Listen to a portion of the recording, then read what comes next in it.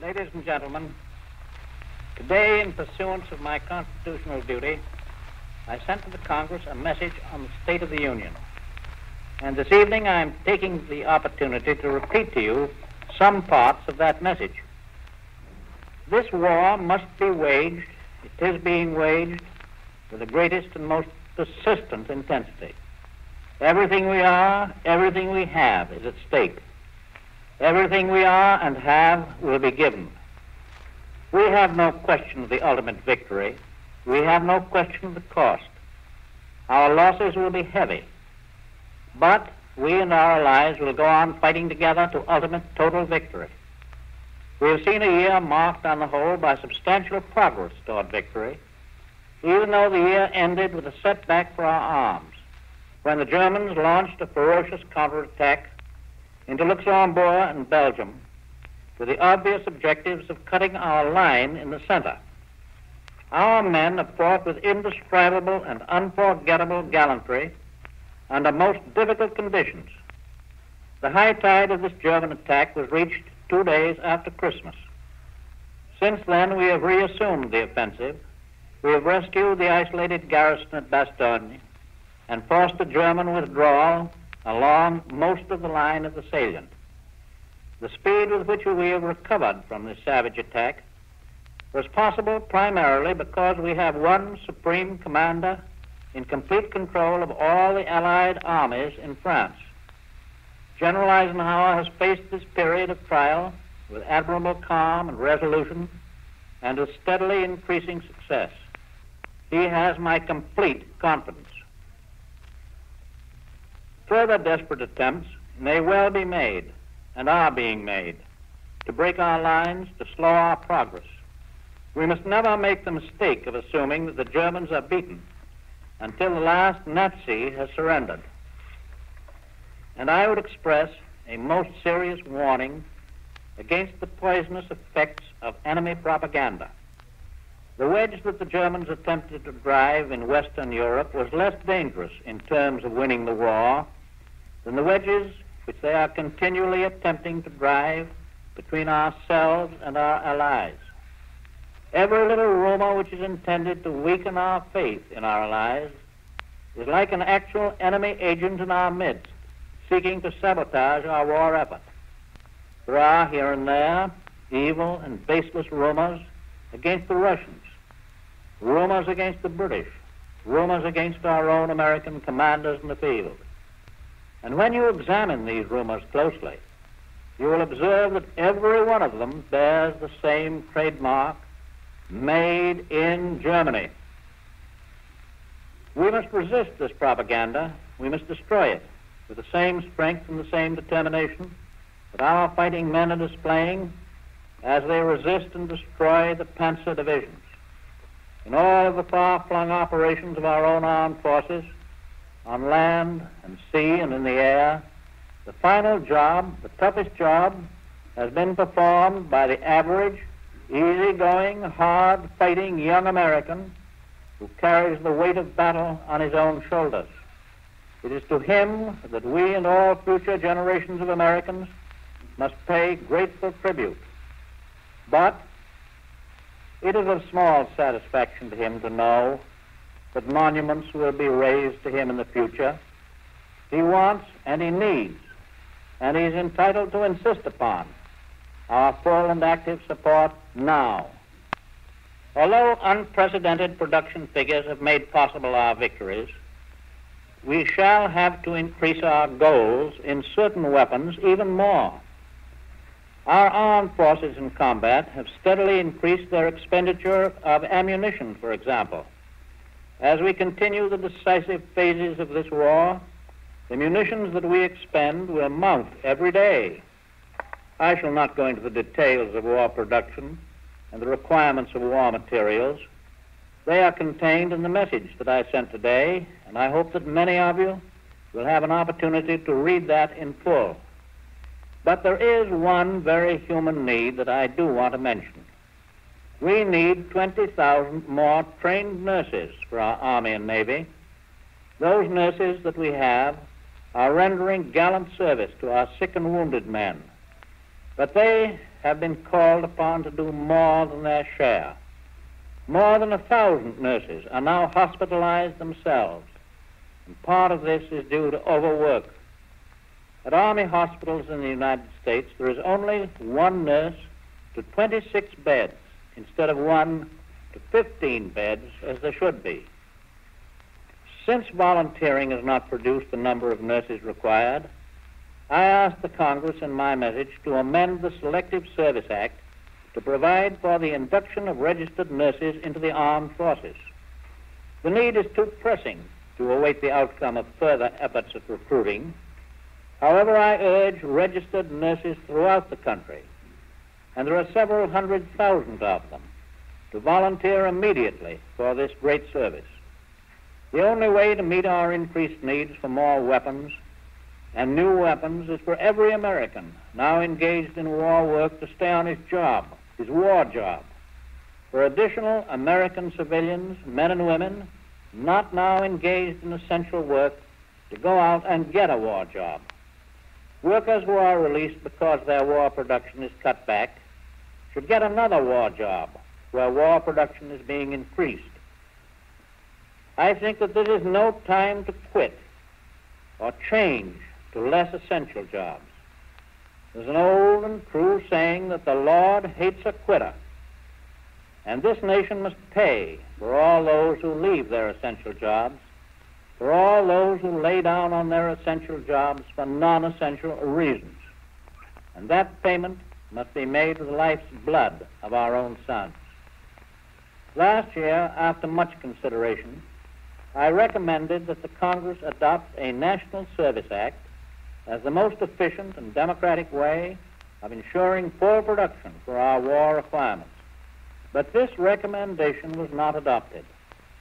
So I have again called upon the Congress today to enact this measure for the total mobilization of all our human resources, men and women, for the prosecution of the war.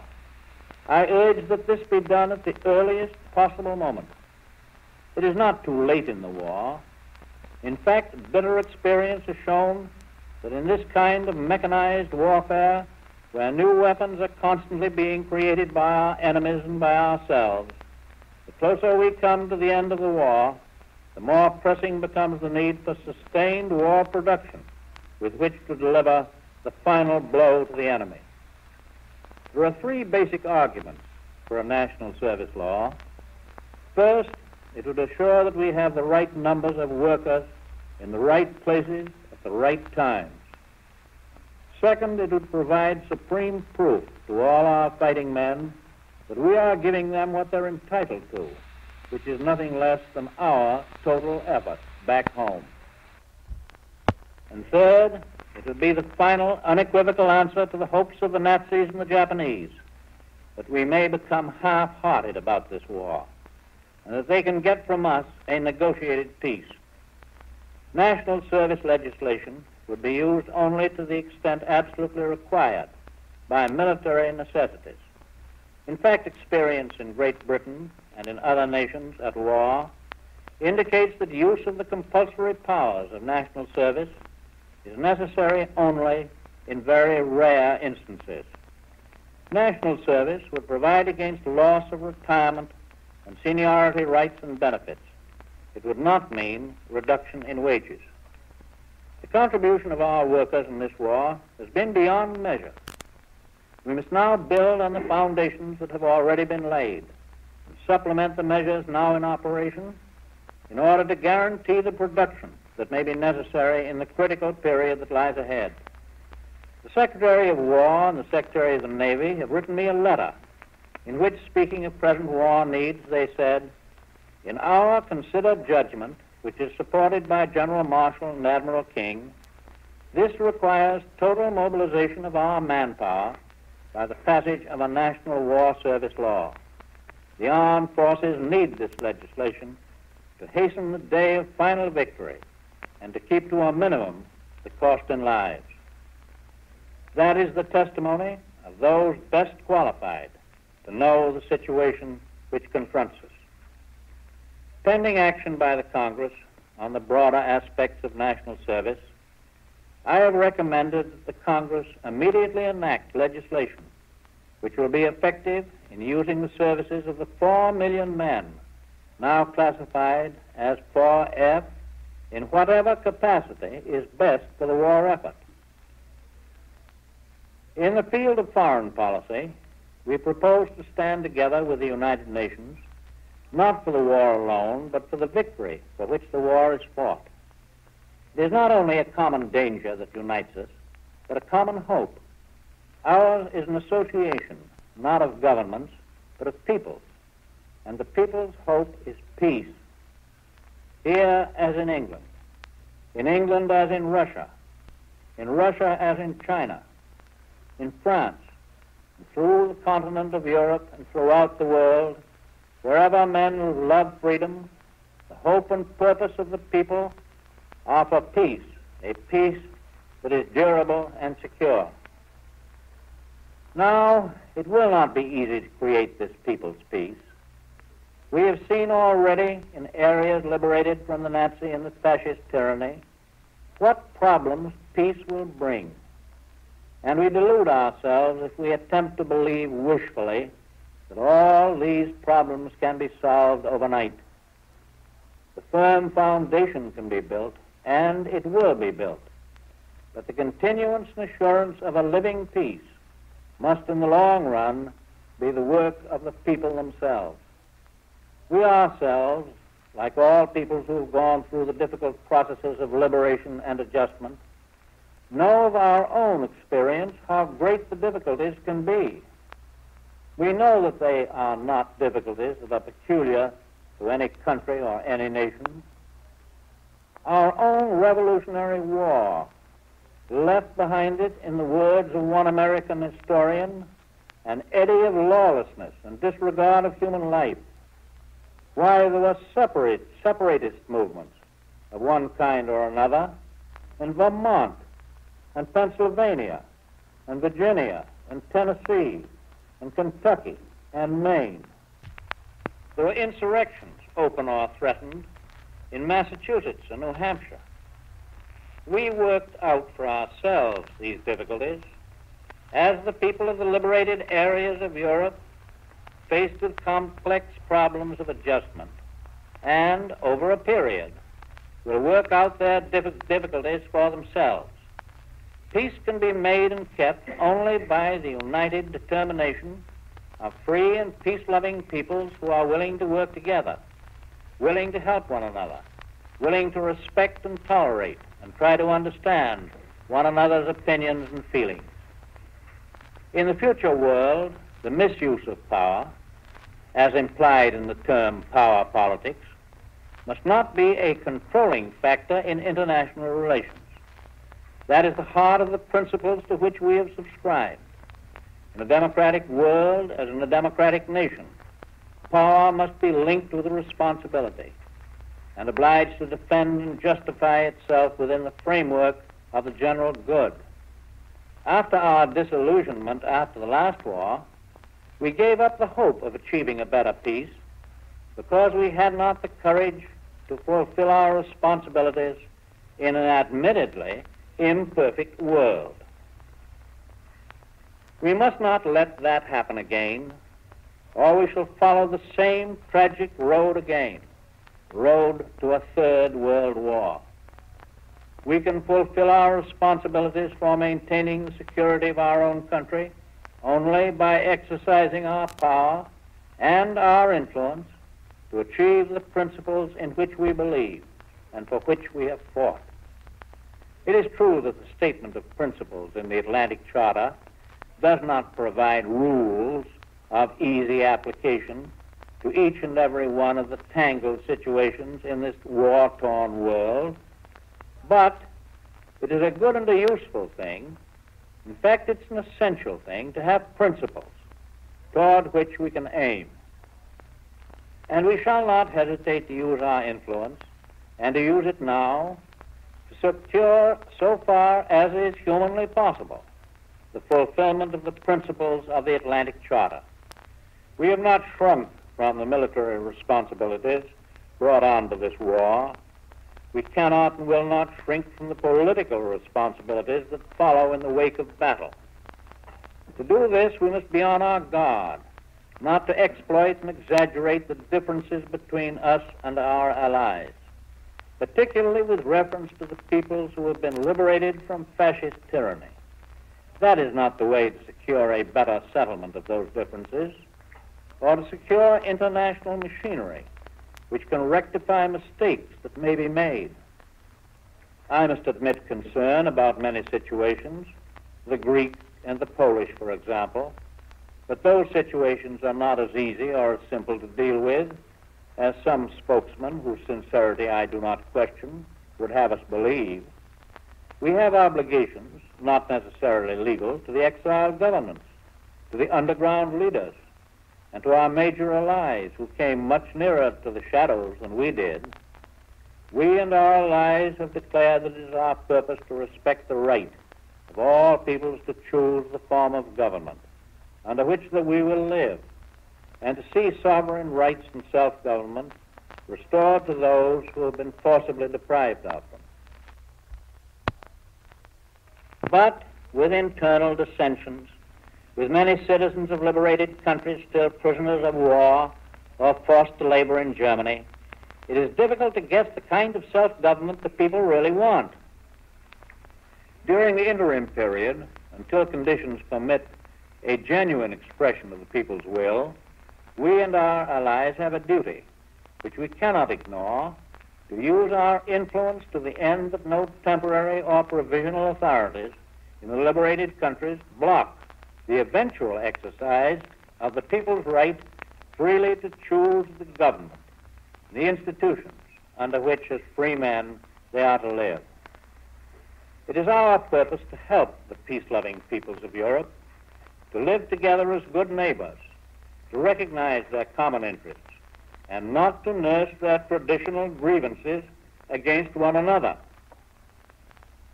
But we must not permit the many specific and immediate problems of adjustment connected with the liberation of Europe to delay the establishment of permanent machinery for the maintenance of peace. Under the threat of a common danger, the United Nations joined together in war to preserve their independence and their freedom. They must now join together to make secure the independence and the freedom of all peace-loving states, so that never again shall tyranny be able to divide and conquer. International peace and well-being, like national peace and well-being, require constant alertness, continuing cooperation, organized effort. International peace and well-being, like national peace and well-being, can be secured only through institutions that are capable of life and growth. One of the most heartening events of the year in the international field has been the renaissance of the French people and the return of the French nation to the ranks of the United Nations. Far from having been crushed by the terror of Nazi domination, French people have emerged with stronger faith than ever in the destiny of their country and in the soundness of the democratic ideals to which the French nation has contributed so greatly. Today, French armies are again on the German frontier and are again fighting shoulder to shoulder with our sons. Since our landings in Africa, we have placed in French hands all the arms and material of war which our resources and the military situation permitted. And I am glad to say that we are now about to equip large new French forces with the most modern weapons for combat duty. I am clear in my own mind that as an essential factor in the maintenance of world peace in the future, we must have universal military training after this war, and I shall send a special message to the Congress on this subject a little later on. An enduring peace cannot be achieved without a strong America, strong in the social sense, strong in the economic sense, as well as in the military sense. I have already set forth what I consider to be an American Economic Bill of Rights, and the most fundamental of these is the right to a useful and remunerative job, in the industries or shops or farms or mines of the nation. In turn, others of the economic rights of American citizenship, such as the right to a decent home, to a good education, to good medical care, to Social Security, to reasonable farm income, will, if fulfilled, make major contributions to achieving adequate levels of employment. In the message that I sent to the Congress today, I discussed the general approach to the program that we have in mind for the provision of close to 60 million jobs. Although we must plan now for our post-war economy and enact the necessary legislation and set up the appropriate agencies for reconversion from war to peace and lay the foundations for that transition period, all of which we are doing now, it is obviously impossible for us to do anything which might possibly hinder the production for war at this time, when our men are fighting on the frontiers of Germany and dropping bombs on the war industries of Japan. In these days, our thoughts and our hopes and our prayers are with our sons and brothers, our loved ones who are far from home. We can and we will give them all the support of which this great nation is capable. But no matter how well they may be equipped with weapons and munitions, their magnificent fight will have been in vain if this war should end in the breaking of the unity of the United Nations. We need the continuing friendship of our allies in this war. Indeed, that need is a matter of life and death. We shall need that friendship in the peace. From an editorial in the Stars and Stripes, our soldiers' own newspaper in Europe. For the holy love of God, let's listen to the dead. Let's learn from the living. Let's join ranks against the foe. The bugles of battle are heard again above the bickering. That is the demand of our fighting men. We cannot fail to heed it. This new year of 1945 can be the greatest year of achievement in human history. 1945 can see the final ending of the Nazi fascist reign of terror in Europe. 1945 can see the closing in of the forces of retribution about the center of the malignant power of imperialistic Japan. Most important of all, 1945 can and must see the substantial beginning of the organization of world peace. For we all know what such an organization means in terms of security and human rights and religious freedom. We Americans of today, together with our allies, are making history. And I hope it will be a better history than ever has been made before. We pray that we may be worthy of the unlimited opportunities that God has given us.